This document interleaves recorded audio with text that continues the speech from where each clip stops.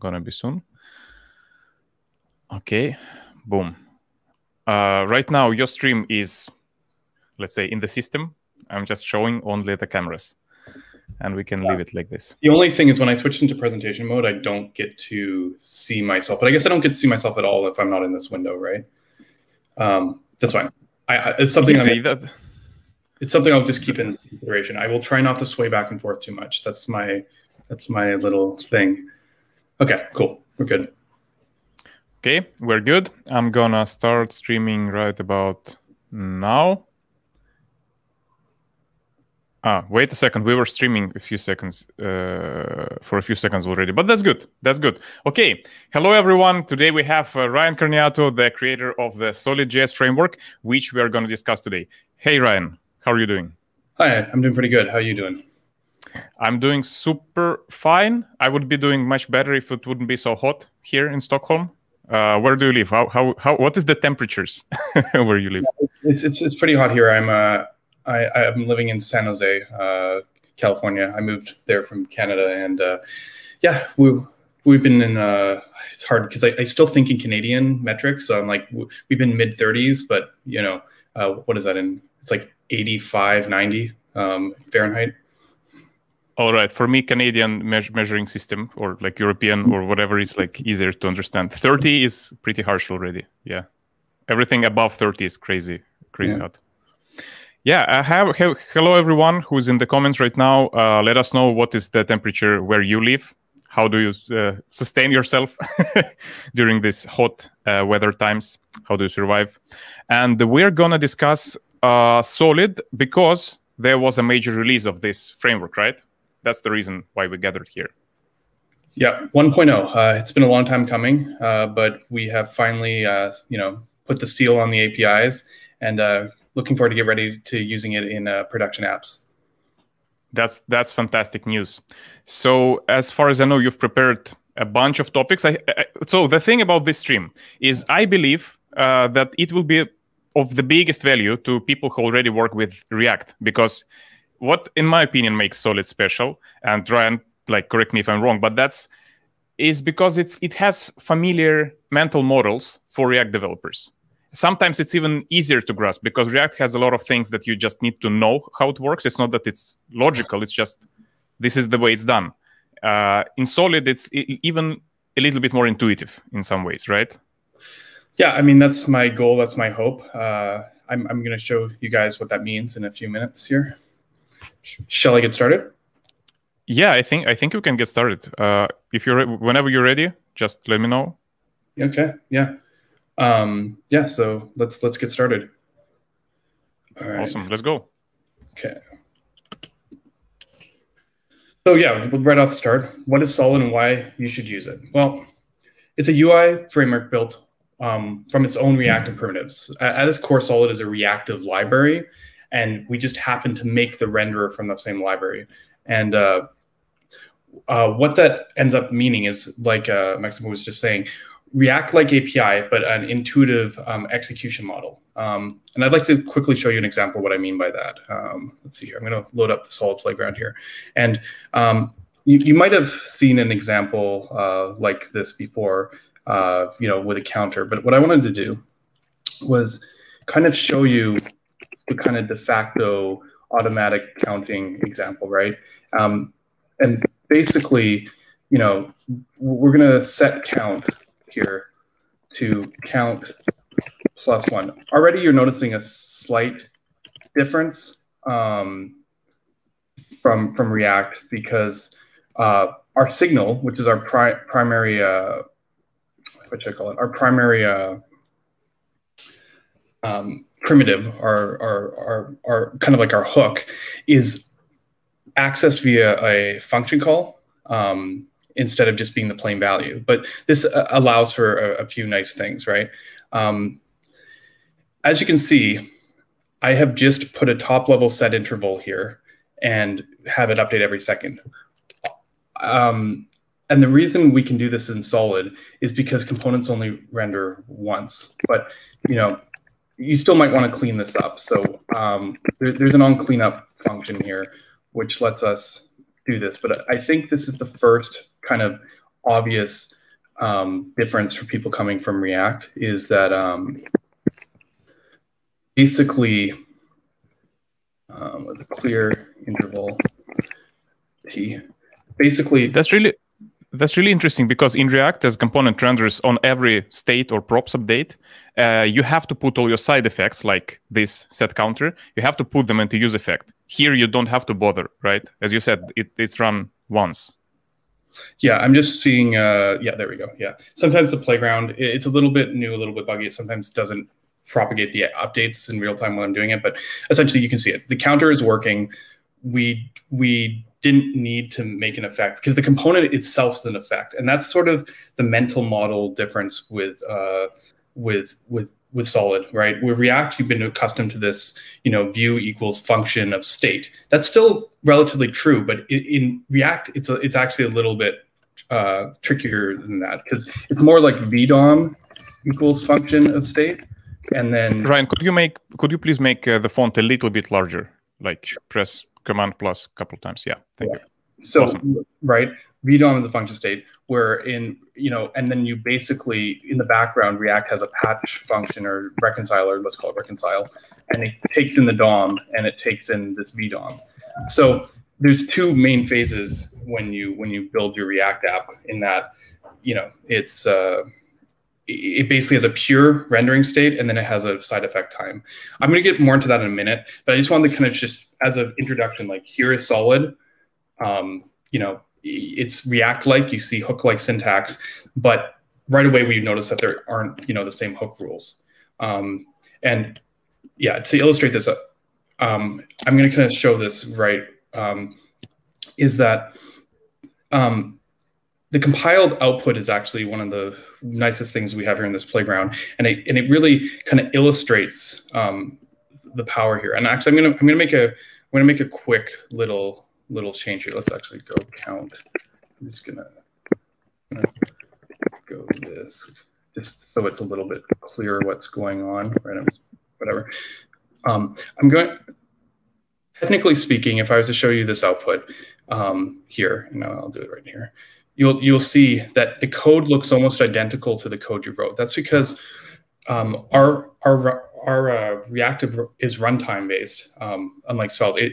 We only really need to transform the JSX, and you can kind of you can just see almost a one-for-one thing. We make a template here, which is just an HTML template of your element, and then when we render your function, we just clone those DOM nodes, and then we insert this content and return. But I wanted to kind of really quickly show here just how it's going to use text content. It's a property on DOM elements that you can set.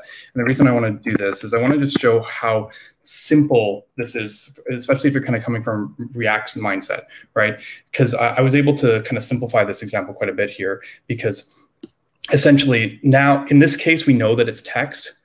When it's an insert, it could be, it's JSX. It could be anything. It could be a component. It could be other, strings. It could be any value. It could be anything you can pass into JSX. But I'm just restricting it down to text content just to really illustrate for you what's going on here. Because basically, again, we clone our template. So we create our template at the beginning. Then we clone it. And in this case, because it's text content, it knows that there should be a text node. So it actually clones the text node and just walks to that first child. And then inside here, this is an internal function, but it's just create effect. You can think of it, or use effect in React. It just calls use effect on that text node, sets the data to count. Basically, no matter what else is going on in our component here, the only thing that really needs to rerun is setting that text inside that button. Just simply that one text node gets updated. The rest, you can kind of already see this. The only functions getting imported from the library here that aren't being imported by you are this template, the create component, and the effect. And the effect, as I said, is just like our standard create effect or use effect in React.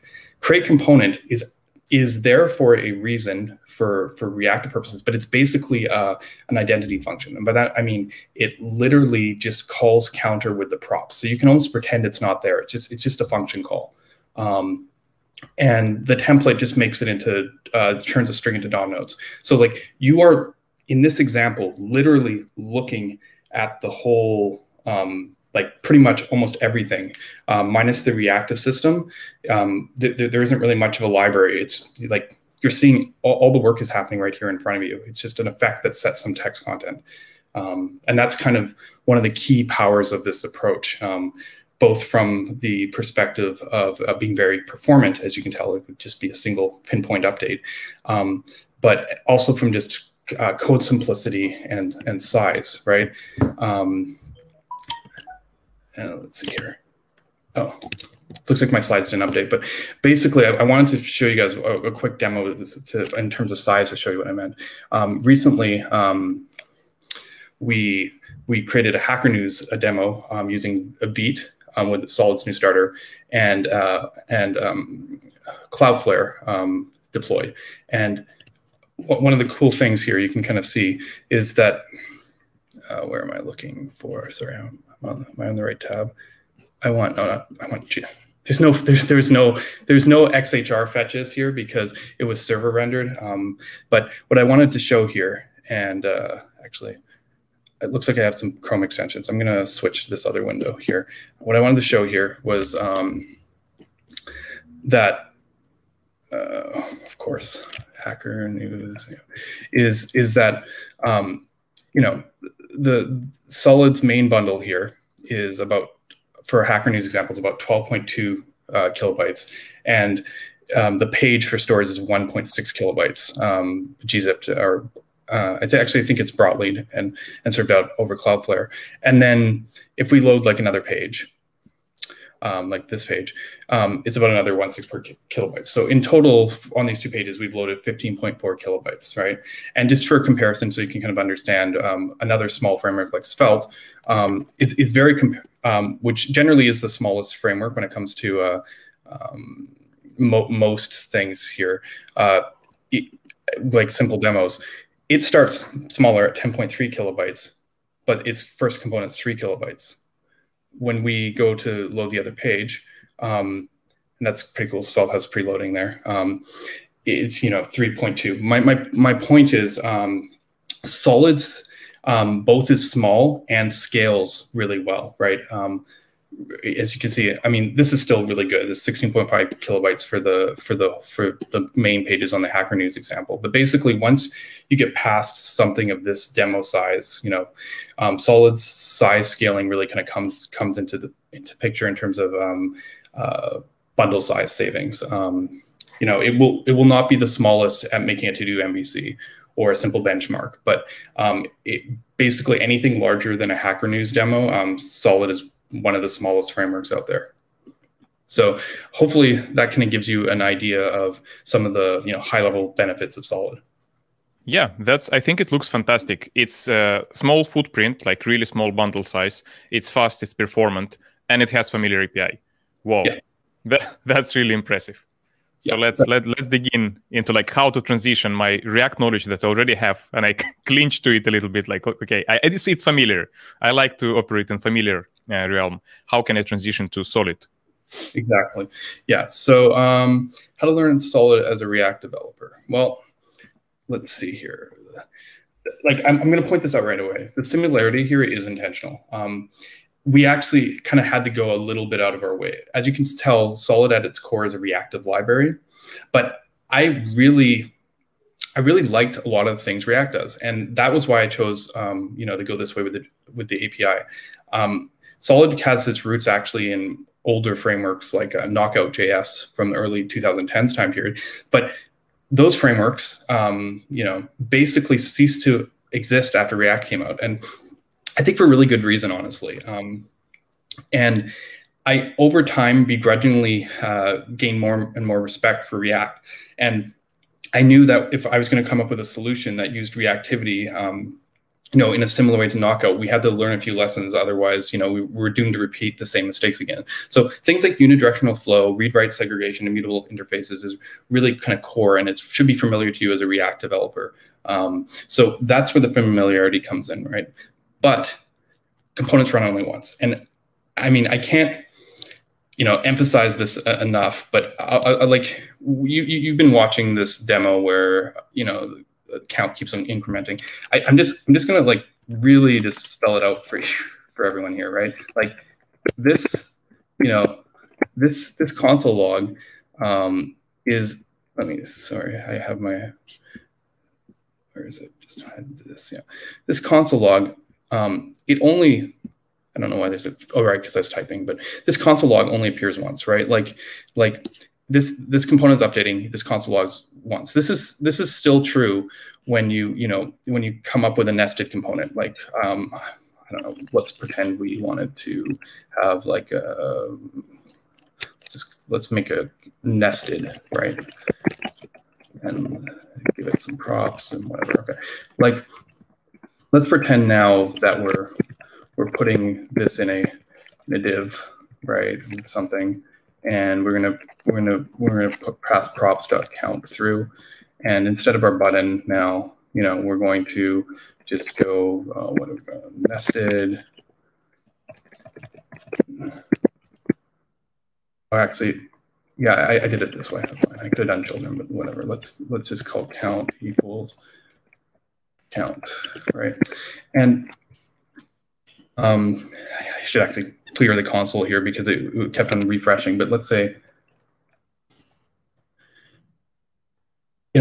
this outer components once, this inner component, so let's clear this again.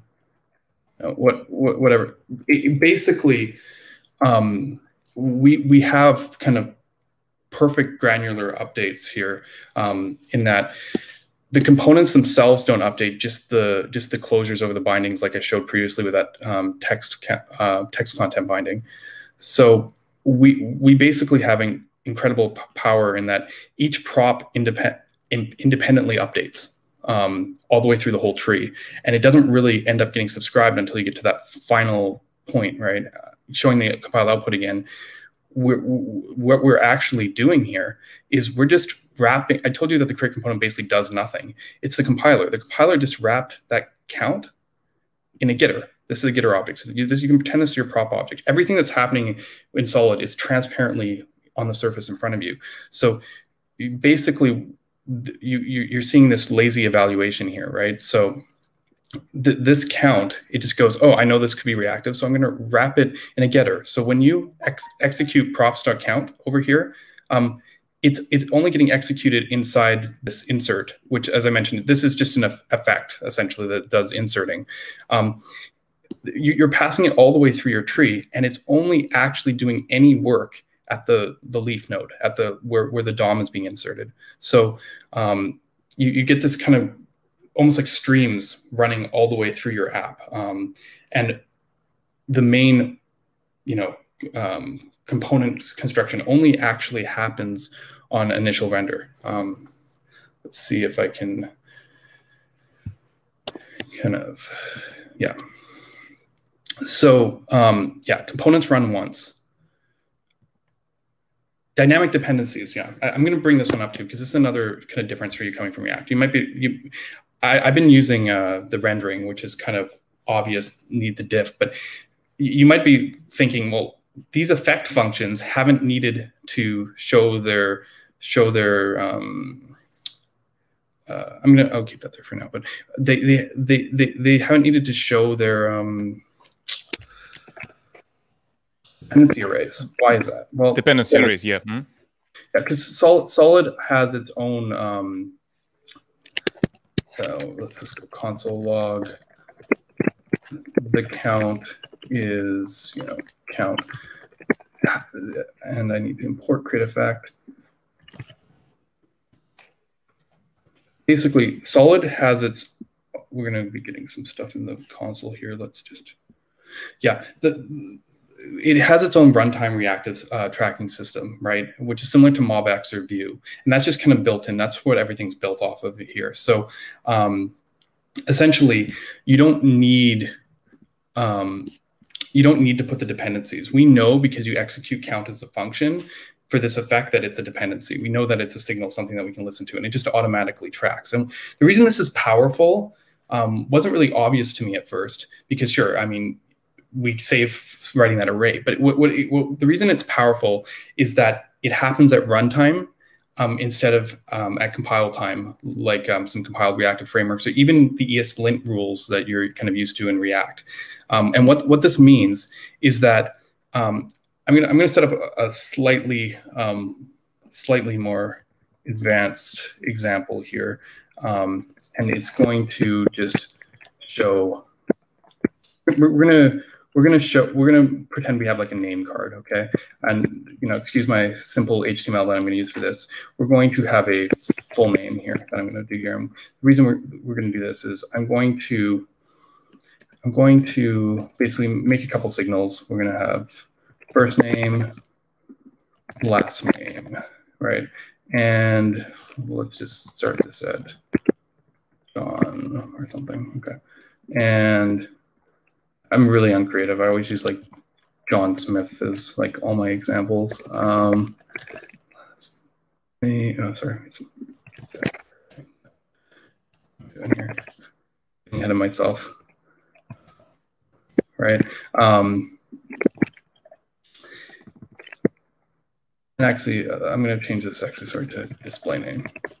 And what I'm going to show off here is that I'm going to use create memo, which is similar to use memo in React. And this might be like a little overkill for a simple example like this, but I think it really kind of highlights what I want to show here, which is that we can basically make our dependencies conditional. Like, actually, I'm going to add one more signal here. Let's pretend we had a toggle between, maybe it's for some kind of responsive thing or whatnot, between showing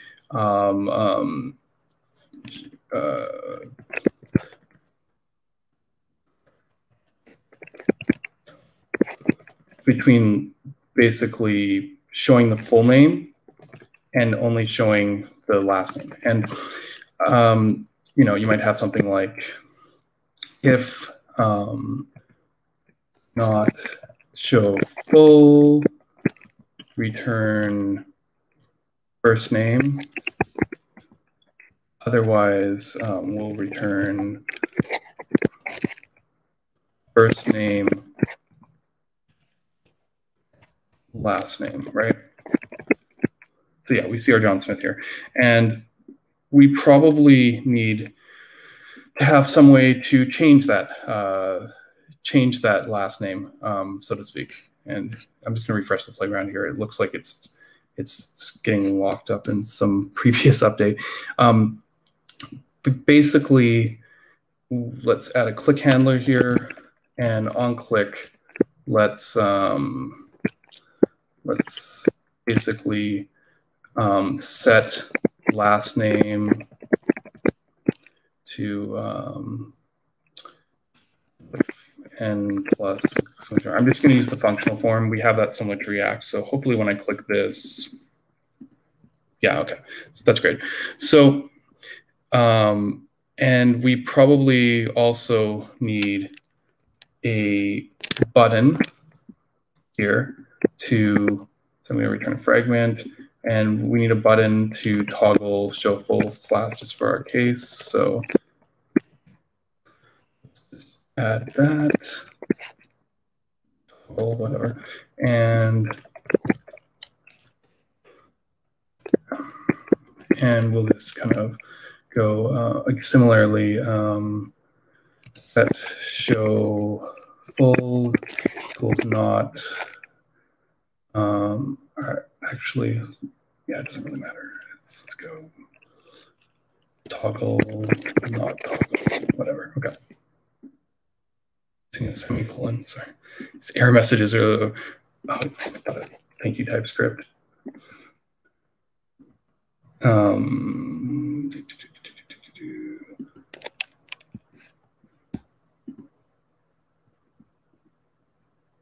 Where is my code error? Fine. Let's just forget about that for a second and just do not show. For those who've just joined, a quick reminder that we are right now learning how to transition from React to Solid. What are the similarities, intentional ones, and what are the differences? And right now we're learning about the dynamic dependencies and why don't you have to define this dependency array for everything, every hook that you use inside of your Solid components. Yeah, no, definitely. So I'm gonna basically, the reason this is really powerful, and now that I've kind of got the setup here, is that, I mean, it might be kind of obvious when you think about it, but I just want to really point this out because we're gonna calculate. I'm gonna put a calculate display name here, right? Just so people can see when we enter this function, right? And so let's show our console. Okay, so now we've got our setup. We have a button that toggles between full name and last name, and we have an update. So right now, if I click on this, what you're going to see is we're calculating display name again because we're adding those exclamation marks on the end. Now, if I toggle this off so that we don't show the last name, we need to calculate the display name. But now we're only showing the first name. We are no longer listening to the last name. So of course, when I say that, it's not actually doing what it's supposed to do, right? Great demo. That's awesome. It's fine.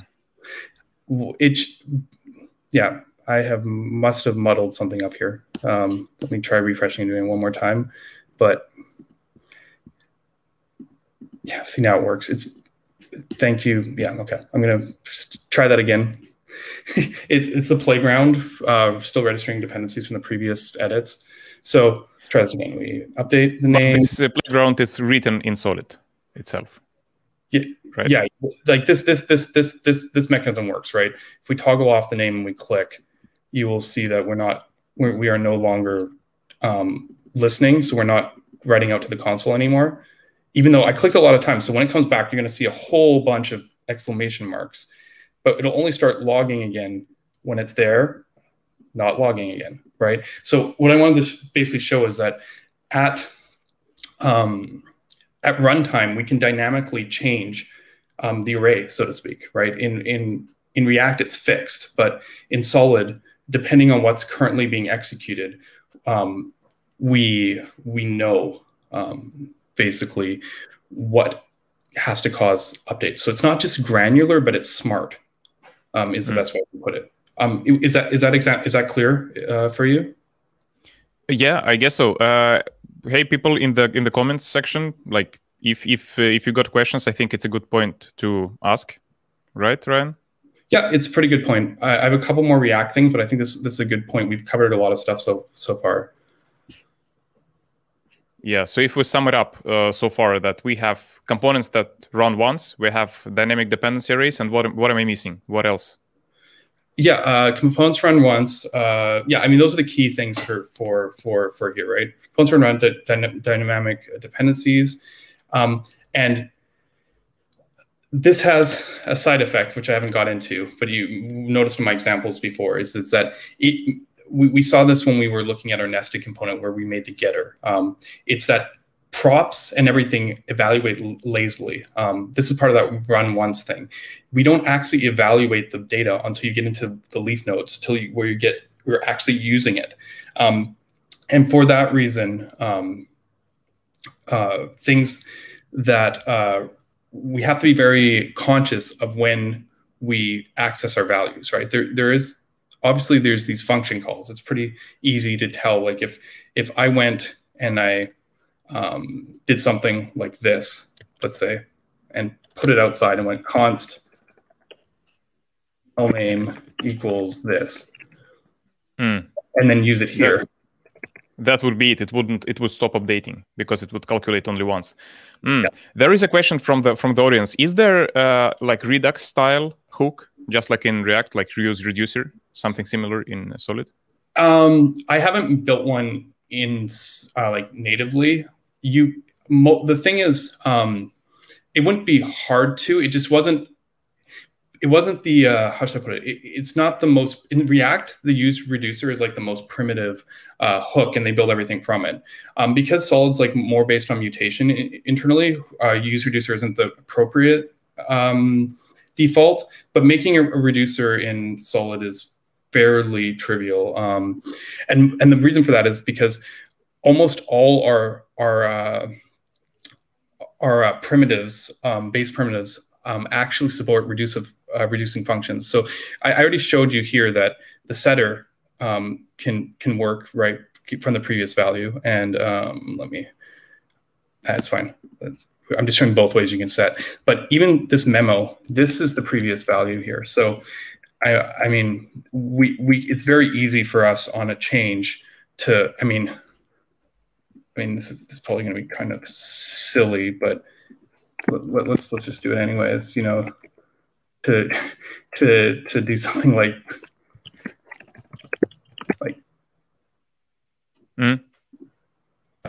yeah, okay. I'm just causing chaos here. But you get what I'm saying, right?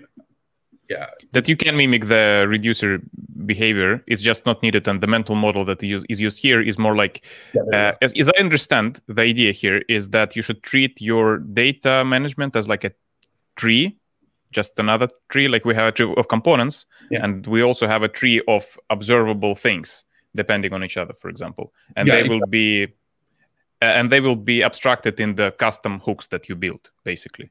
Exactly, and when we get to the last section today, I'm actually going to show some Redux, so and that kind of mentality. So we will get there a bit later. That's nice. I really like that components run once, because just a week ago we were discussing this weird behavior of useRef in React. If you update the ref value, the current ref.current, inside of the body of the component, you perform a side effect, basically, and you do it in the body of the component, and your ref value is just an integer, just a number, and you say current plus plus, you add 1, you increment it by 1. It won't increment just by 1 when you render the component. It will silently add plus 1 or 2 additional numbers to it, invisibly, just because it's doing some funky shit behind the curtains. And I mean, this is one of those things that you got to be aware of here. And I'm just going to throw this example, right? This still works, obviously, like it does in React. But I you know, what do you think this B is? Like, so this is kind of fundamental here, and why, and it'll influence, you know, a few of our decisions. But like, what is this B that we're looking at here? Because in React, you would never probably do this, because it's essentially just some VDOM node, doesn't make any sense to you. But in Solid, but in React, it would be JSX code. It would be a function call to React create element. You would store like literally a function call. This would compile to a function call to create element, but then what you're actually returning, no one does this, right? You never go like assign JS, but unless you're trying to insert it somewhere else. But this would be a VDOM node, essentially. Like, this compiles to a create call. The create call runs when this button here, and then it returns a VDOM. In Solid, this is a DOM element. You are looking at actual button. I know it's a little small, but this is the the DOM HTML button element here being returned directly. And this is kind of why we run once, but it's also kind of really powerful, because it's a very low level abstraction, right? We still use stuff like refs because it keeps our code structured. But yeah, exactly. You get them for free, basically, with this thing as well. Right. You don't have to worry about using refs to track mutable values and stuff like that. Like you were saying, the really complicated example. Like I use that use interval at the beginning, because if you've ever read Dan Abramoff has an amazing article on kind of getting your mindset around hooks. And it's not just hooks. It's actually, I'd say, any kind of declarative data pattern. And in a sense, the same kind of mentality is present in Solid. Like when you start defining your data in a way where you're kind of describing its behavior and kind of modularizing it together into reusable pieces, it's a lot of the same stuff applies. But because of React's execution model, you have to be aware that the stuff on the outside always reruns. And by the end of that example, you know, our simple use interval or whatever, like I showed in our first example, becomes quite a mess of refs and use callbacks to basically do something that, like, intuitively you as a developer would have just, like, why can't I just write, you know, set interval? right? And that's what Solid kind of brings us, kind of return to like the simple model, simply because it's just that much closer to the metal. And there is a question about the B, so that's going to be just the actual DOM element that's going to be rendered. That's going to be just a reference to it. Exactly. Yeah. Fantastic. And, yeah. I mean, and if we had a fragment here, I think Solid might do something smart here, but let's put 2 buttons just to make sure it's a fragment. Solid might like go, oh, it's only one thing in the fragment, get rid of it. But I made 2 buttons here. What do we got? It's an array. Could you zoom in a little bit? Of yeah. 2 DOM nodes. Wow, yeah, exactly. That's awesome. Right? Yeah, let's see if I can... This is so much more direct. I love it. I love it. There is no this level of indirectness that is like we're used to it, to this virtual DOM, and that here we would get something like JSON-like describing the structure of the nodes. Instead, we get direct reference to the things that are in the browser. Exactly. Cool. But as I said, this comes with a little bit of consideration, which I'm going to talk about in our next section if there isn't any other questions right now. Should we continue, or any more questions? Yeah. I think we can continue. I'm checking the comments, and there is just amazement from this more straightforward way of working with elements. That's super cool. But I don't see any questions per se. Maybe I'm not seeing them. Yeah, folks, if you see that I've missed any questions, just please let me know, and we can get back to them a bit later. I think, Ryan, we can continue now. Yeah. So why use components for control flow? This one's a little bit controversial. But what is it? Can you please explain what is using components for control flow? What does it mean? Solid has like a 4 component instead of using map, and it might be just easier to show you, right? I'm gonna show you in steps, because I think this is going to be valuable. So it's related to what I just showed you in terms of stuff just being a DOM element. Let's just go back to square one here with our examples, and let's actually, I'm going to open a new playground window just so that we're back at square one. Okay, so now our count is going to be a list, and we're going to set the list. And I'm just going to go apples, oranges, whatever. I probably did that in the wrong order. I think there's like let's not worry about incrementing it just yet. But actually, whatever. We'll worry about the button later too. So because Solid only does the transformation inside, actually, I'm not going to worry about explaining that yet. Let's just return a div for now, and let's just do what we know how to do, which is list map. Let's just take the item and let's show. Let's just give item. Let's do this.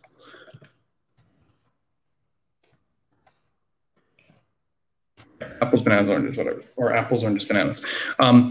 You've seen this before, right? And the thing is, there we go. It works in Solid, as does doing stuff like ternary operators, right? If we changed our list so that, let's see, I'll click, end up with a button anyways, more or less. And we went, instead, let's go set list, this, and then let's start. I wonder if TypeScript will complain at me, probably. Let's go list and, yes, thank you, TypeScript.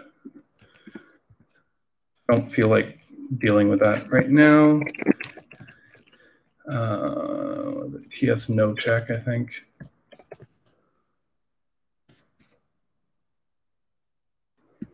What am I not doing here? It's always the fun part when you realize that you're missing something fun. Oh no, I'm just being dumb. Of course, I'm not seeing anything because I made it nothing, which means I have nothing to click, which means this is a really bad setup for this example. Let's make a button that we can actually see. Silly me. So let's get our fragment in place. And let's make a button.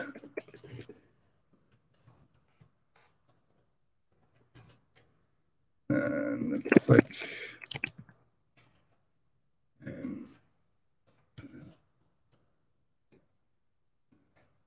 And this is probably just because this is not on the same line as this, and let's pretty print it. Okay. My point is, you know, you've seen this kind of control flow in React, right? And technically, this works in Solid, but you remember something from what I just showed you. These divs we're returning are divs. They are actual div DOM elements. So you might be able to guess that there's a slight problem here, because essentially, and I'm going to go back to our original example here. It's essentially, if we wanted to take this list and say, append something new on the end, like, I don't know, tangerines. Essentially, this works too. Tangerines, tangerines, tangerines. But what a map function goes over the whole list and returns the new mapped version of the list. This is not good, and I can show you why in a second here. Because let's see. Can I inspect this specific little thing? Okay, sure. It's perfect. Let's refresh again. And I'm going to show you why. Because when I click this button, see how everything redrew? This is not great. This is actually really, really quite terrible. When people approach reactively naively and fine-grained and try and like build their own renderers and stuff, they almost immediately hit this. This is why, you know, there's diffing in the VDOM. You know, every framework diffs lists. Even Svelte, there is runtime diffing. So just using map is fine if you never add items, never sort, never do anything. But with a reactive library, you know, you do actually need to kind of do a little bit of memoization or diffing. So for that reason, Solid has a map array, all right? And sure, we can go, you know, it might work like you expect. See, the thing is, for ternary operators and conditionals, which is that everything? Yeah. For ternary operators and conditionals, I can look at the language. I can look at the and symbol. I can look at the you know, the question mark, and I can do really smart stuff like hoist the conditions and do a bunch of memoization for you automatically. You don't need anything special there. But for a map, who knows where that's coming from, right? Like someone might, you know, it might not be this dot map. It might be some custom map. It might be some kind of thing that we can't analyze it purely from the syntax. So Solid provides a helper function. And as you will see, all right, let's clear the console here. And then we inspect this. Now when we click and add, it's only the new item at the end getting added, right? Beautiful. Mm-hmm. This is what we expect. The thing was, you know, this is kind of our progression, right? We have to do a special helper here. And I was looking at this code and I was like, oh, what if the list is empty? Maybe we should add, you know, some more options, like a fallback. What if this is an expression? What if you want to filter it? Then you got to be like, turn this into a function, and then because you got to access it as a function, and maybe call filter on it. I mean, you can do all of this with the helper, and it works. But I was just like, why aren't we just using components for this? Components are composable. Components are, you know, components basically. And one of the nice things about components is that instead of jumping straight into the curly braces, you kind of get this structural thing going on. Especially obvious when you use components for conditionals. You know what? I'm not gonna do that. Just a second. Let's not throw away everything here. It's funny when we're zoomed in, that error is just so large. Let's just grab this. Sorry. Let's put it in our for loop. And let's do this. And let's go for each list. And pretty. What am I doing? Let's refresh.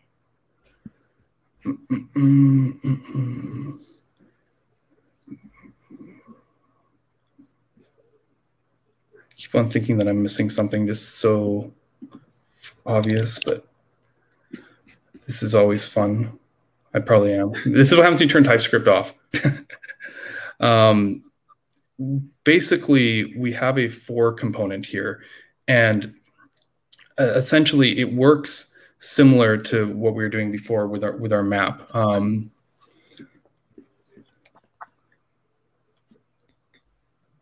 Maybe restart the sandbox again. Yeah, this is just funny. I almost never make that mistake, but that's hilarious. Sorry. Yeah. So essentially, yeah, there we go. So this for loop is essentially going to do what we were doing before, right? Just adding the last element. But what the end result here is, and it might not be obvious right away, is it actually ends up tightening up your code a lot, I find. And it's also fairly explicit. And the thing is, what I love about this is you've already seen kind of precedents for components here, right? I like that they're authorable, and they're composable, right? You can wrap your own. Obviously, you can wrap functions, but you can also wrap components in components. But also, when you think of things like suspense, right? Like, what if you wanted, there's already patterns for this kind of stuff, like,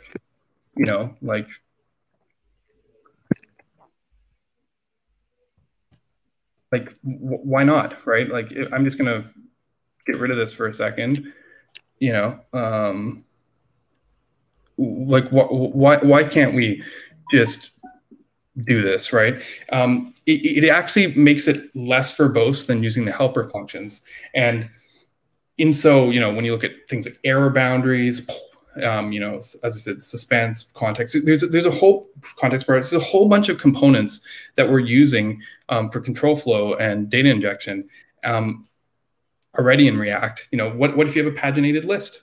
The second you try and build layouts or do anything that's above, first order, you're going to probably be wrapping it in a component. So why not just provide a few ones with solid out of the basis, right? Like out of the core. You can always write your own. This is a completely runtime mechanism. So if you don't like how my for loop or, what I thought was a good for loop is, write your own for loop. You could have just written the map function and called it my for and run it. If you don't like this, that's really kind of part of this building block mentality. You have these simple reactive primitives and you have the components. They're two parts of the puzzle, and I find that this experience makes it really nice for kind of creating your own behaviors. But what kind of components for control flow do you get? I see that someone asked to show the filter component, right? There is one. Yeah, no, I don't have a filter one specifically. Like, you can always just filter this list, right? I was just saying that, like, the difference between the last example is JSX automatically takes care of wrapping the reactive wrappers for you, so you don't have to worry about. We could just be like filter, I don't know. I got rid of my data. So let's see, apple, orange, banana. We can like go filter and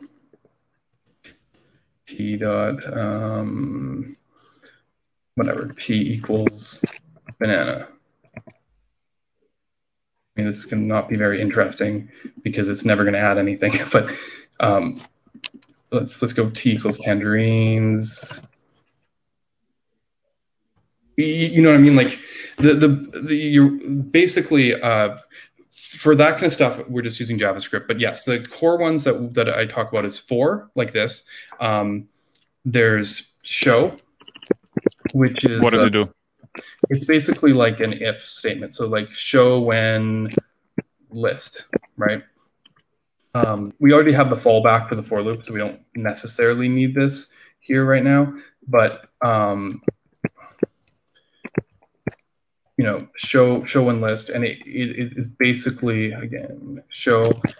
Solid actually auto imports these control flows, but when you use TypeScript, you have to import them yourself. Just a nice convenience that TypeScript adds to the whole experience. But again, you know, yeah, I mean, I'm gonna remove my filter, but essentially, now if I remove this, the show should hijack it before the for does, right? So it's like, so we basically have show, which is again a conditional. It has a when, and then it shows the children. Otherwise, it's fallback. We have switch match, which is kind of like a router kind of setup, which lets you like switch a whole bunch of conditions and then pick the first one that matches. Suspense. Portals, dynamic, which is lets you do, like, there's a lot of them. I'd say, well, not a ton, there's about 8 of them. If ever in question, I actually have tutorials on solidjs.com about these, which can give good examples, right? What do we got? Show, for, index, switch, dynamic, portal, error boundary, and there's the suspense and stuff, and suspense list and stuff around there too. But like, so you go through everything, basically, all of those control flow components. Right. That's nice. Yeah. For example, here we have show. You nest a bunch of shows. You're like, no, I don't want to nest a bunch of shows. I'd rather just switch, match, you know, and basically, and using the fallback on the switch, you can basically create kind of if-else changes using this. This is good for when you just want to kind of like throw together some simple like tab navigation, routing kind of stuff. Basically, a lot of the simple pieces are here made for you. You know, I'll show one more off, dynamic, which again starts probably as a switch match, where you're kind of choosing which component you use based on the switch match. But you can also just iterate over them as a, you can also just use the options in a dynamic, and this is doing a lookup where it basically looks up which component you want to use and just renders it in place based on which one you pass as a component prop to the dynamic. So we have a few different patterns here for control flow. But yeah, if you look at most frameworks that support stuff like dynamic, like Svelte component or Vue, I mean, this is kind of where we bridge the gap here, is that for reactive libraries, you do need those helpers, right? And it comes a bit with like running once, but it felt like components were already really a powerful composition tool to use here. Cool. Any other questions on this topic? Yeah, there was one question about the async, but I think you're going to talk about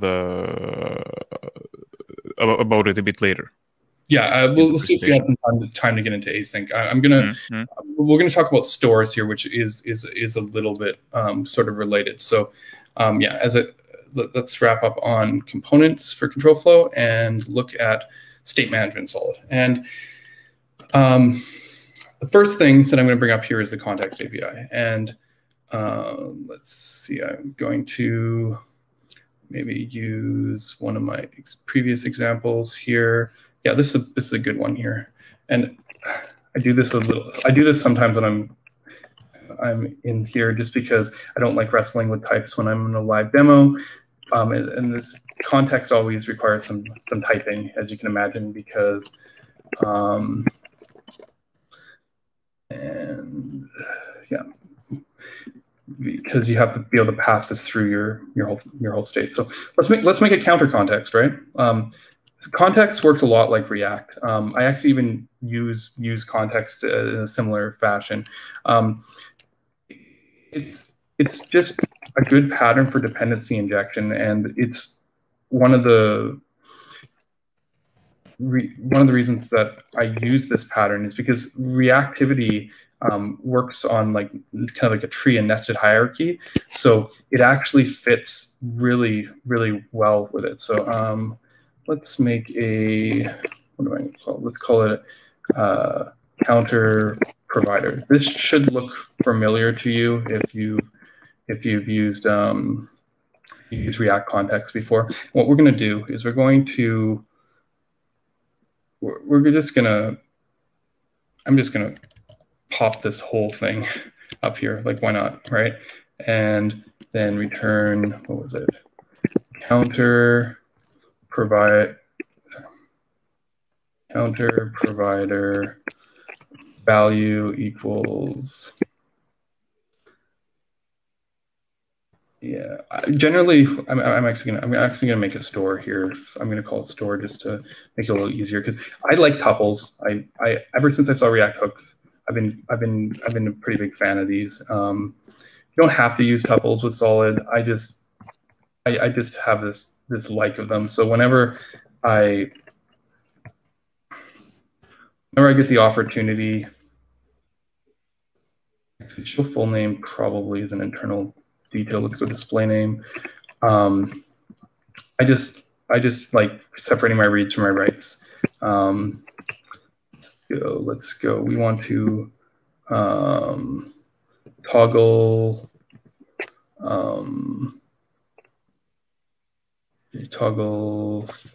display name and grab some stuff here. Just bear with me a second. As you can see, I'm just hoisting this stuff out into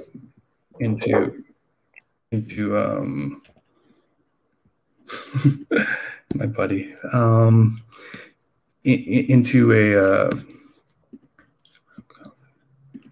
Maybe I should just fix some of these errors right now so it stops complaining at me.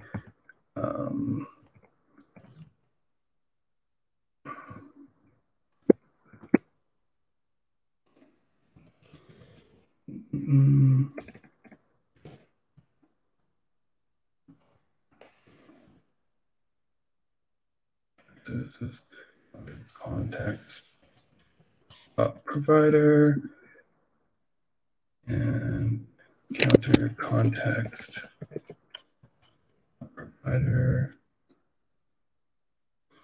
All right.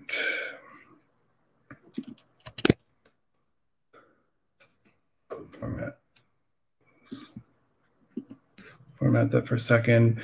And we have one other function, right, which is append last name, let's call it. Append last name. And as you can imagine, this isn't going to be any different than React, right? We're just going to go like const.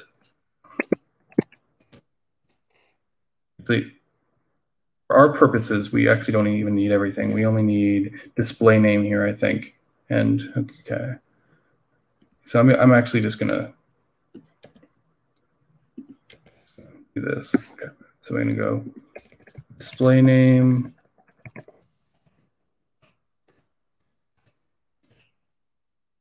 toggle display name, and append last name.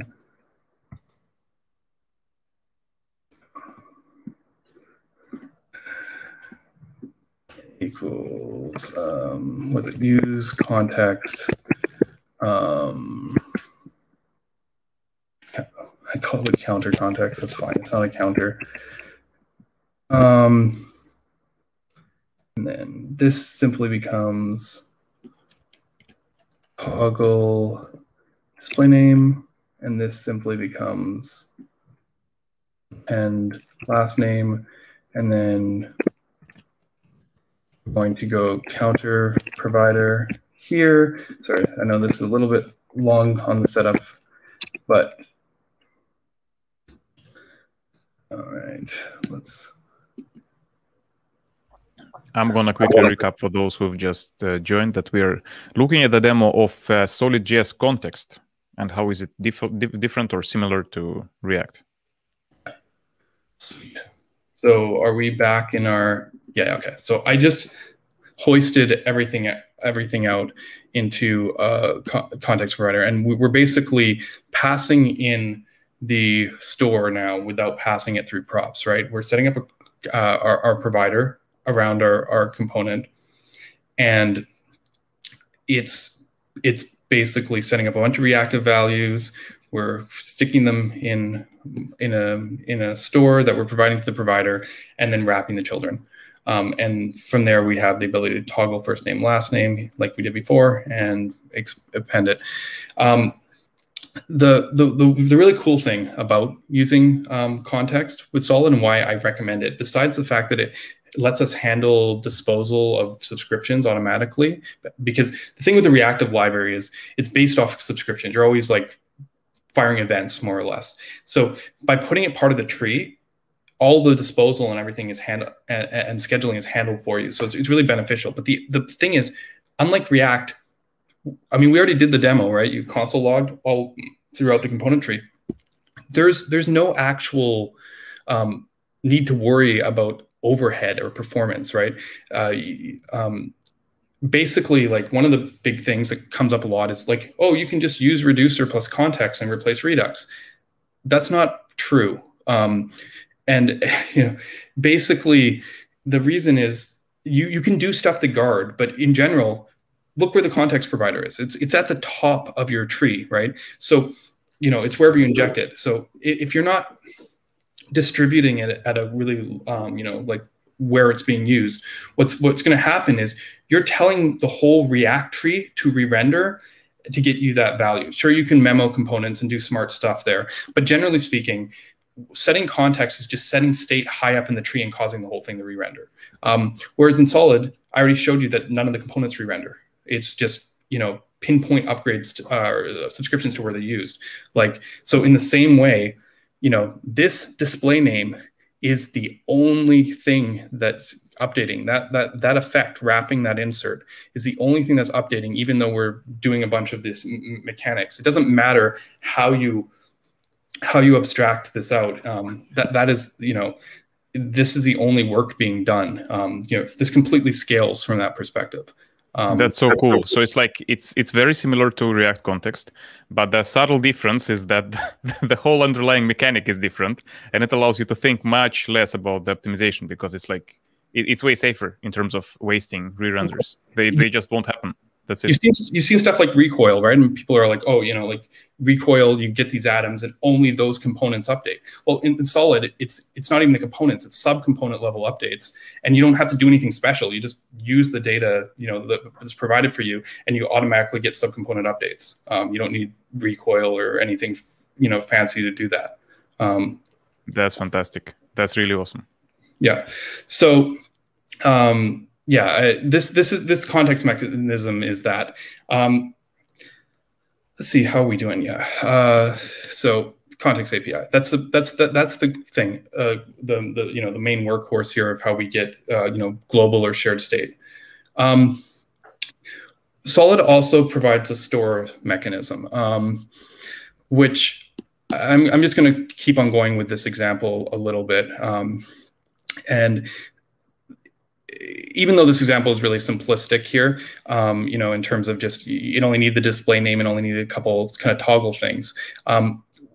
We have a primitive called create store, and where its value really comes in is it allows us to use proxies. And this is something common in reactive libraries. You find it in MobX, you find it in Vue, and this can reduce the need to create like a billion signals, right? But I'm going to, I'm just going to go set state. I'm going to create a store here. And there's a few subtle differences. Stores in Solid are immutable by default. There's a produce helper that works kind of like immer, and there's a fully mutable store form that works like MobX or Vue. But in general, we've been trying to promote like unidirectional flow and immutability. So, but we can now let's transform our example here to using stores. So now what's nice about stores is you just get to just kind of just use plain objects. And what was this one? I called it show full. It's true by default. And we have one more thing, don't we? We have display name. So let's do that. Get display name. I don't support setters, but I support getters because why not? And I'm gonna have to edit this a little bit. Ryan, how is this SolidJS store different or similar to Svelte store? Is it same concept? Like, is it similar? Oh, completely different. Svelte store is more like what we were just doing. If you just like made a signal somewhere, like if you just in a file went like create signal and imported it, that's a Svelte store. It's just like I mean, they're set up the API more like RX, but you can just picture literally if you just opened a file and went create export default create signal, that's a Svelte store. There's really nothing to it. I felt with Solid that we needed to do something a little bit more sophisticated because I mean anyone can just go create signal, like that's not providing that much value. Like that's part of our core primitives. In Solid, everything's the same, like whether you're using a component or not in a component. So we don't need to like call out, a simple like basically let in a Svelte component does simple updates, and then when you want to pull it outside of a template, you have to use a store. In Solid, the let can be used outside of the template. You just don't need a different mechanism to do the same thing. So for stores, this is for more sophisticated cases because the reason this is important is that like in this example, we already showed it. These pieces all update independently, right? Like you could not listen to last name or only listen to first name, and you don't want everything to refire, right? You want independent updates. So I wanted to make a mechanism such that that it would be possible so that and so it'd be possible so that users could more or less just write plain objects and get those fine-grained updates automatically. Like each of these separate keys updates and subscribes separately. So you're not just, unlike, like a typical immutable store, you're not like going, okay, now that you set the whole value, everything that listens has to update. No, it's only the pieces you care about. So this lets you, write stuff in a really kind of simple way, but actually still fully leverage granularity. So yeah, so in our case now, we don't have all these specific setters. So now we have to do stuff like, how do we set full name? Well, we just go set state. I'm gonna finally upgrade this one to this, but what were we doing? We're show full. You can use object form too if you want. But I'm just going to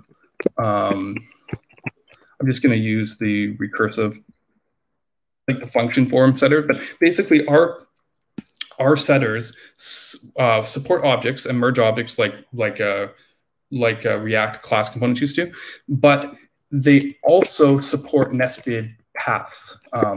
So this way, we don't lose the information about what has changed here. Last name, right? One of the biggest problems with immutable changes is you basically have to update the whole thing and then diff it later to figure out what's changed. In this case, we know what's changed, right? It's just full, last name or whatnot. So, this should just, be working. And then let's go here. Let's call this a store, and we kept this. And then the only difference I had to do here is now instead of display name as a function, we should just be able to go store.displayName. Now, if I did everything perfectly right, this will work. Of course, my chances of doing that are on this demo today seem to be almost none. So let's see if I got an error. Oh, of course. Dummy. I'm right before the 1.0 release. I moved create store into its own kind of submodule. There we go. Toggle. Right. So there we go. So instead of having, all that kind of logic before as a whole bunch of signals, we now were able to just create a single store object with all our information and get that same level of granular updates through our context provider, just through, exporting it and accessing it like normal variables. That's really impressive. By the way, Ryan, will the code examples that you're showing right now be available after the stream somehow? Can you share the links, maybe? Yeah, I'm doing these on the fly, but the truth of the matter is all of these examples are actually in the tutorials. I just thought it would be, I thought it would be, beneficial to kind of work through it as we went, although at times it's a bit lengthy. Awesome. Then I'm gonna just add the link to the tutorial so that people can practice and try it for themselves. Yeah, which I think it's always better to just like try it out. Yeah, we've been fixing some bugs on the tutorials. I'm hoping that they're in a good state for you to use. But in general, all the lessons are there, all the learnings are there. We've written 40 plus tutorials for all the mechanisms. On the topic of state management, I'm going to actually use a tutorial for the next one because it just takes too much setup for me to show. I want to show you one thing, because stores, I showed you how you can use context. I can show you how you can upgrade that to kind of make really easy nested components. But we could still use third-party state management, right? I'm a big fan of XState, as people know, and patterns like Redux and whatnot still apply here. Especially immutable data stores. The thing is, Solid's fine-grained reactivity sometimes makes it less interesting to use with reactive libraries, simply from the fact that we've already got those pieces built in, right? Things like recoil or jotai, maybe aren't necessary. Someone did make a port of Zustand, I think, for Solid. But generally speaking, the place where we kind of end up getting some extra added value is if it's often easier with global stores to represent them in like large immutable data structures, because you want to have real control over the flow. And even though Solid's own state ensures that by being read-only and by having these explicit setter kind of patterns, Redux has great tooling. So let's leverage it. XState's visualization tools, like wonderful ways to kind of keep track of what you're doing. And I wanted to kind of show this next example here because I did it. I just imported Redux, and I wrote a simple Redux wrapper. Now, to be fair, there is some code here, so to speak. So, maybe I should publish into a library at some point, but you can also see that it's actually not a lot of code. This is 22 lines for a use Redux hook. And the reason for that is that Solid stores incidentally have a reconcile or data diff function. And this lets you take immutable data and then pour out granular updates. So in the case of something that follows like RxJS style subscriptions or something, which Redux does, any subscribable, it takes a little wiring, but basically we create our store from the store's initial state from Redux, if you're familiar with, and then we subscribe to the store, and basically we call set state with a modifier, I call it, which is reconcile. We also have one called produce, which lets you do stuff like immer. But what this does is a simple data diff. And this same pattern applies in XState as well. I made an example where when you get the next state, you simply diff just the data, and then through the setter function, and then all you have to do is set up the cleanup. So you unsubscribe from the store.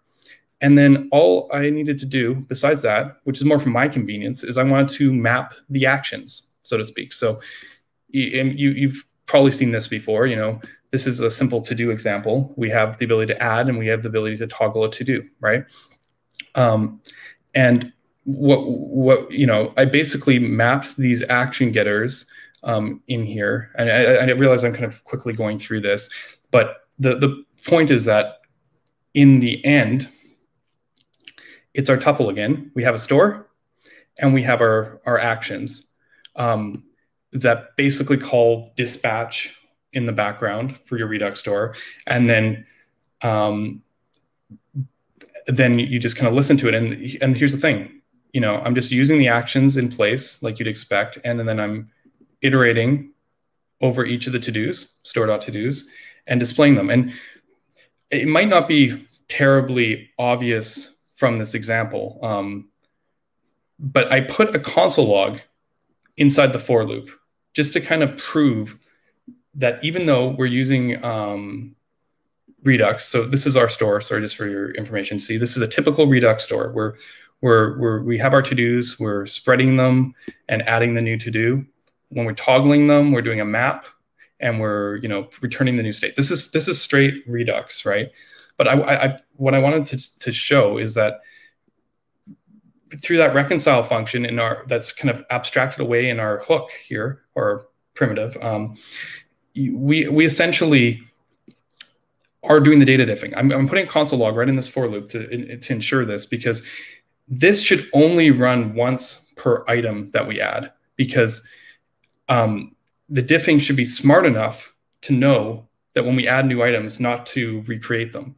So when we add this to do, now we added the new one. But when I toggle this, it's not console logging, because updating that nested completed value is, even though Redux is spreading and cloning it, Solid knows that it's only that pinpoint update of completed that needs to be updated. Again, it's just this style binding that is updating. It's not re-rendering the whole tree. It's just re-rendering this one style binding. And that's with just your normal Redux store. So you can pull in something like Xstate or something like Redux and use it all immutable, essentially. And in the end, you still get pinpoint granular updates when you use Solid. I don't know if that's just fantastic. I really like how you get this granularity, not for free, because that's the whole point of this framework, but kind of. You don't get these crude updates where the whole thing has to be updated when one little part of it changes. Yeah, exactly. Like it's just like this whole mentality of kind of building it up. And to be fair, this used to be slow, like Knockout. If you go find benchmarks in 2014-15, even old Ember and stuff, this used to be a slow thing to do. Subscriptions are expensive to set up. That's what you're thinking. But yeah, because the compiler, it solves that part. The compiler gives us all optimized creation paths. So this approach is always the fastest to update, but it was never the fastest to create. But the compiler bridges the gaps and allows us to have both the fastest creation time and the fastest update. And then boom, we have it now. Yeah, that's cool. That's mainly what I wanted to cover in the session today in terms of our lessons. But I think it's a good time probably to kind of do some questions, Q&A, and kind of answer. Yeah, I can add a banner saying that we have a Q&A. All right. Your questions, okay. Yeah, I can't see the questions because the way the streaming setup is. Yeah, so. I'm gonna read them up. Yeah, I screwed up a little bit with the setup today. If I would create it through the StreamYard, you would see them, but unfortunately the stream is created through YouTube and it cannot hook the comment section. So I'm gonna read the questions now. Okay. Please ask, dear folks. Would be cool to see async data. Like, how much time do we have? I think. Okay. How long would it take, Ryan? Do you think we could cover it? It would take me a while to type this stuff, but if we want to just go over a couple of tutorials and I explain it, I think I can do this pretty quickly. Yeah, let's do this. Let's go through the existing tutorials. Right, because basically the whole async section here is the basic thing. In the same way it was introduced with React was this idea that that we have lazy components, right? And the underlying mechanism isn't too important, but if in our typical app you just import greeting, but I'm gonna solve this with async. Okay, so lazy works just the same way it does in React. You just wrap and it expects the default import, and you get greeting, and then you just use it as a function and you pass the props in. This loaded so fast you didn't even see it happen in this example, unfortunately. But this is the most basic part of async. I don't think we need to dwell too much on this. Just know that there's no suspense boundary. I think it's very important to note that you can use the async stuff in Solid without suspense. Suspense gives us a way of orchestrating it, but Solid is just signals and it's all granular anyway, so we don't need suspense in order to use async stuff. We can use lazy components as it is, but like suspense is important for orchestrating things like server-side rendering. So there's lazy, and then there's resources, and resources are this special kind of signal. And you might wonder why even bothering with this, but it lets us remove the coloration from our code. So instead of basically, instead of like having awaits and asyncs, permeate through your code, we now just turn it into a signal. Again, this example doesn't have suspense. Our resources have a few states built into them, like loading, that'll be helpful here. So what I'm going to do is I'm going to solve this one. And essentially, create resource takes in an input, usually a signal, something dynamic that updates, and then it's provided a fetcher, which takes. And what's in the tuple?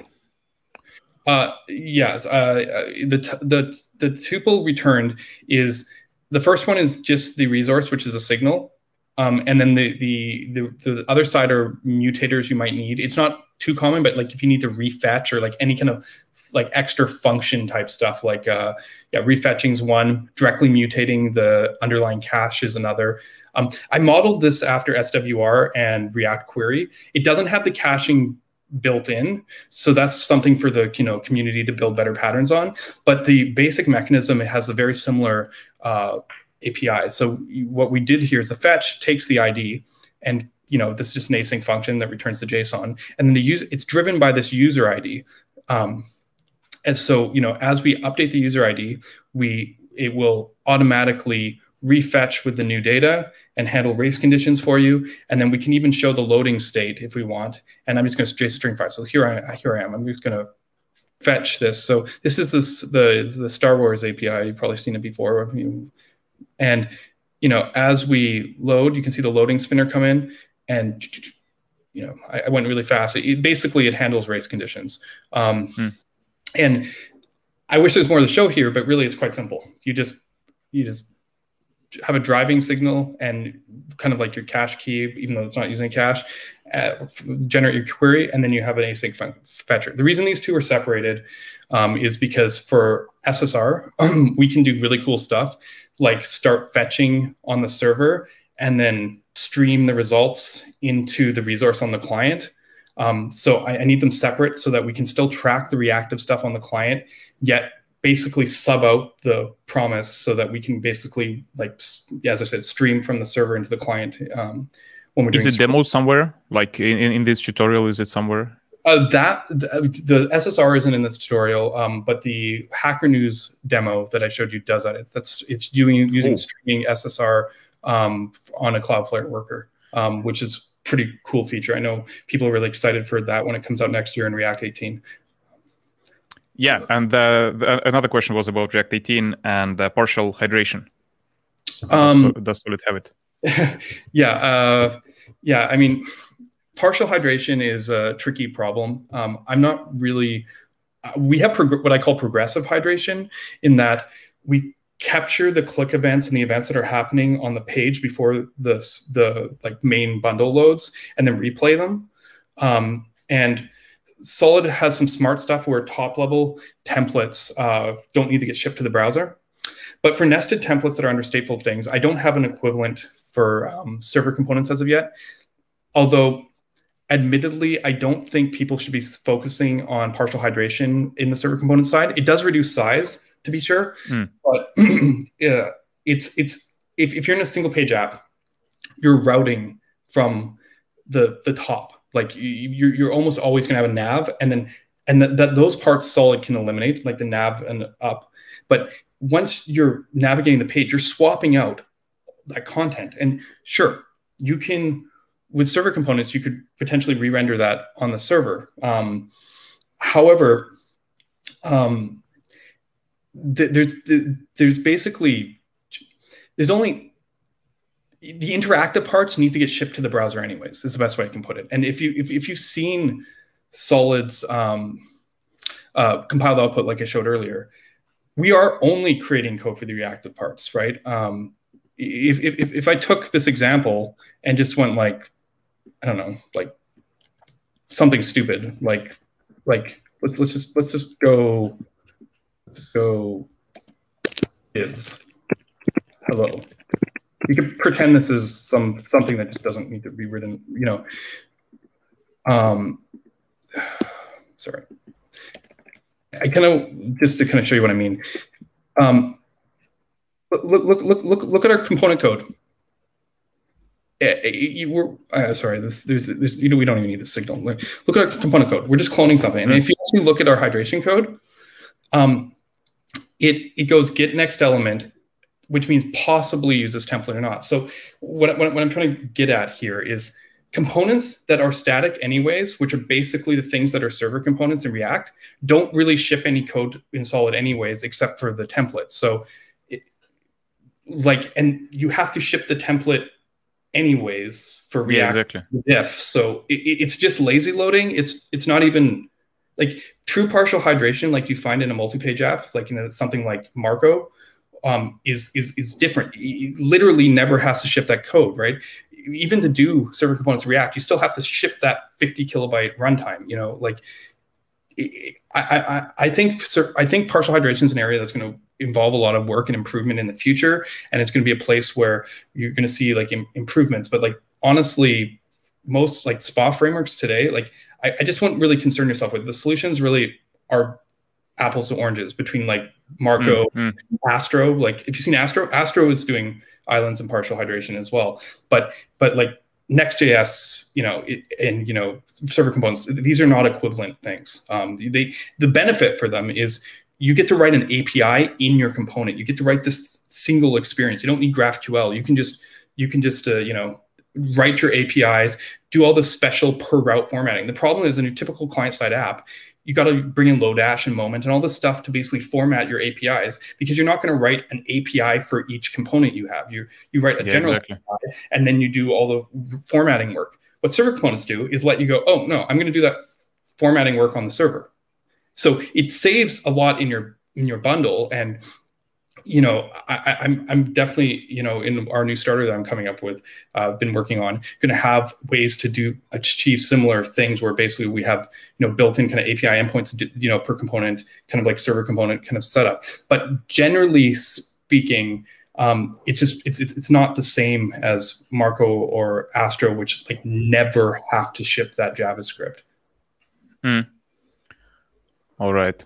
So we have a bunch of questions, which I would summarize as, can we have a cancelable request mechanism, like with the cancelable promises or something? Yeah, yeah, that's interesting. I haven't actually played with it, but I mean, since the mechanism is just promises, you can cancel them. I don't know how that works in terms of like if they get rejected. I honestly haven't played with cancelable much, but it seems like a good feature to look into or to add, because essentially, we have error boundaries. So like if requests fail, what resources do, which is kind of smart, is they fail in the service layer, but then they catch that error and then they put in the resource. So if you read the resource somewhere in your view, it's actually the view that throws the error, and then it gets caught by the error boundary.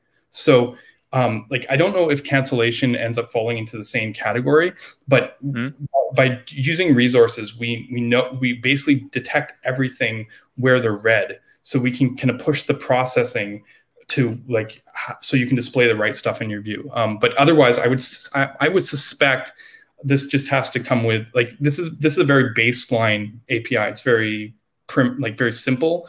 It'd be building stuff around create resource or special promise handling stuff. The create resource itself is literally just a signal that's aware that its data can be stale. So it's just a matter of handling the promise appropriately. I might need to look at how cancellation is handled, but I don't have a solution for that today. But if anyone wants to come to our Discord and help, give me some ideas. I'm definitely interested in working through it. Yeah, and I will add the link to your Discord in this video description. Please send it to me in private messages, so I add it to the description. And let's answer the last question, and before we wrap up, and it's about routing. Like, can you do multiple pages applications? Because I believe there was something about routing in this major release.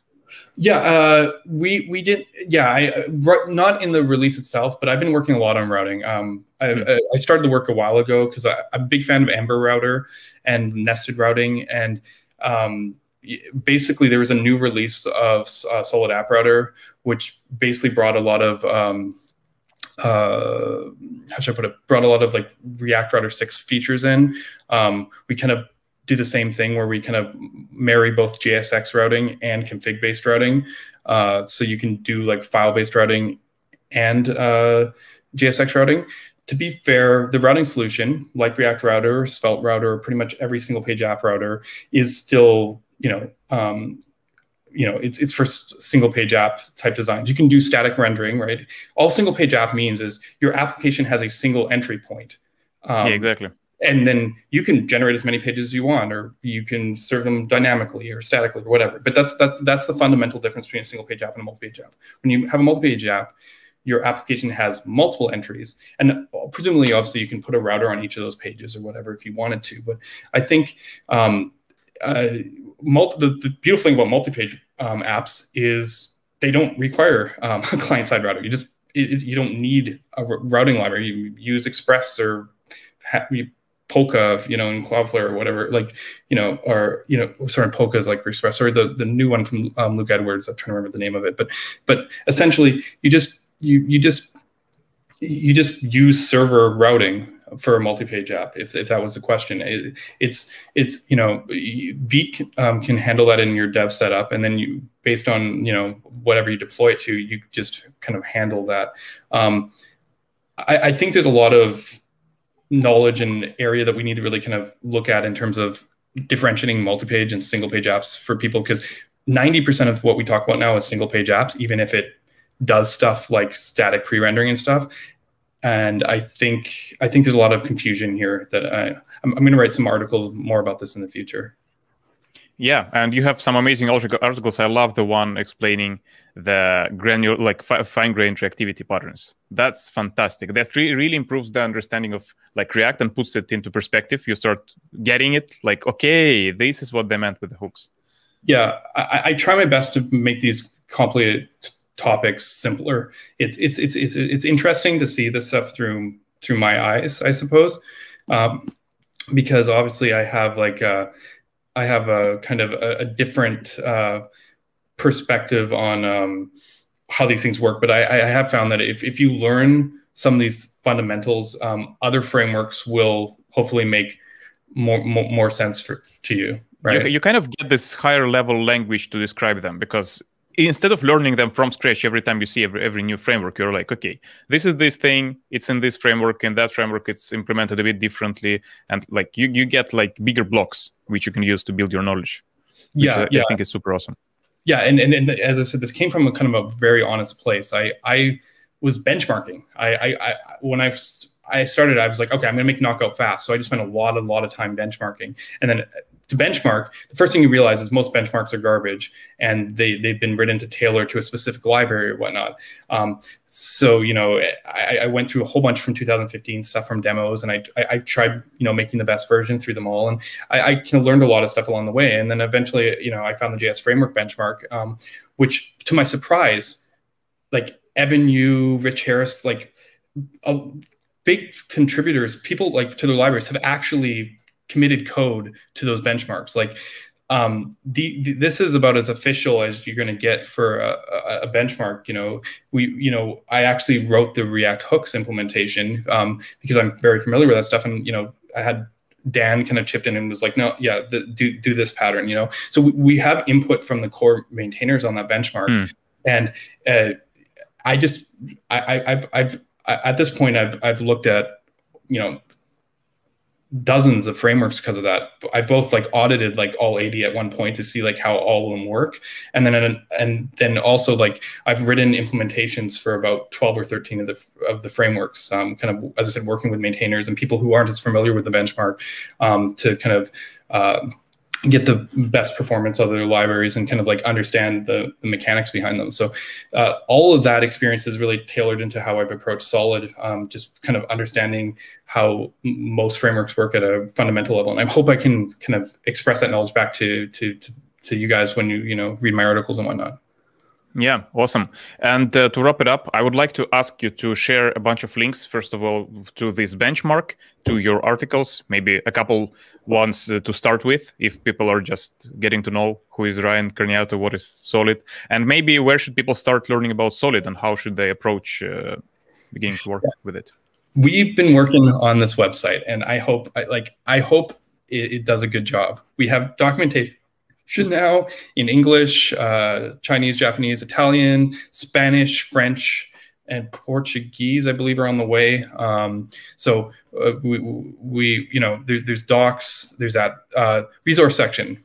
A lot of my articles are here. Not all of these are mine. Some of them are actually falsely credited to me, I think, but there's at least 50 some odd articles on Solid here. We've got some videos, libraries. The site actually has almost everything you need to get started. There's the tutorials, we have some examples, link to the playground I was using, even media resources if you want to promote or make your own stuff for Solid. And yeah, benchmarks.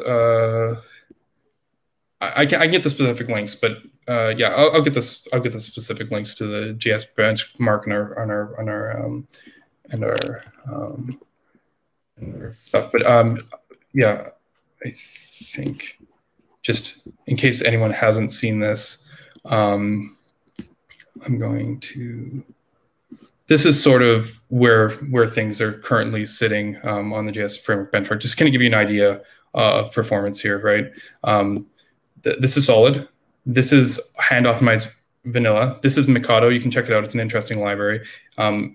Legit fastest approach to rendering that I've seen. Has some trade-offs, but really cool. This is Solid with proxies. So you can see that using the store mechanism here is actually not much slower than just using Solid naked. And then, there's Svelte, Vue,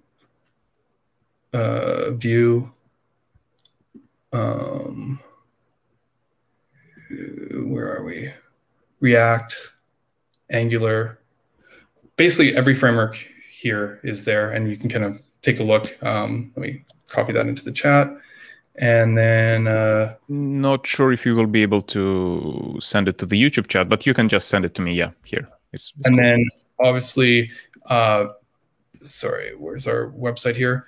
Links to GitHub, Reddit, Discord, Twitter. Like, honestly, just go to solidjs.com, and hopefully we have everything you need. Awesome. Yeah, people, go to solidjs.com and learn it. Awesome. Thank you, Ryan. That was amazing. You fantastic job. Thank you. It was a lot of fun. I love talking about this stuff when I get the chance, and I love the questions. Yeah. Thanks, everyone. Have a great evening, morning, day, nice week, nice end of the summer. See you next time. Bye-bye. Bye. See ya.